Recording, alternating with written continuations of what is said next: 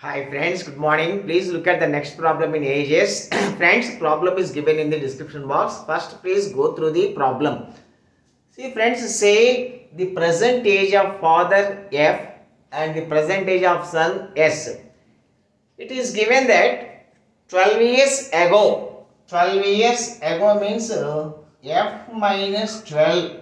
12 years ago, father was 28 years more than twice the age of his son. Son will be S minus 12.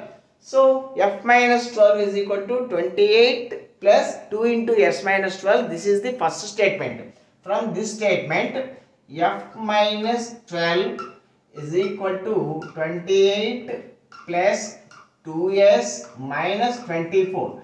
It implies F is equal to 2S 28 minus 24 4 plus 12 16.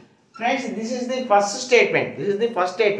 Here the question is after how many years father will be twice the age of his son.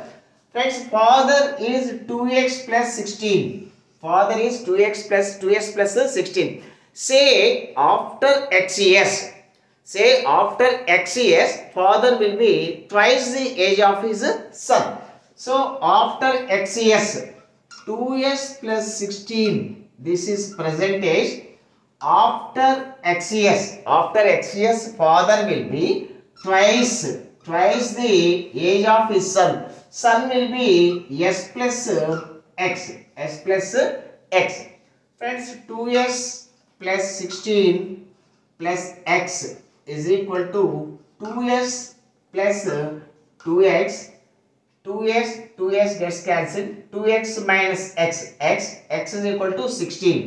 is equal to 16. So after 16 years, father will be twice the age of his son. Friends, thank you. Have a nice day.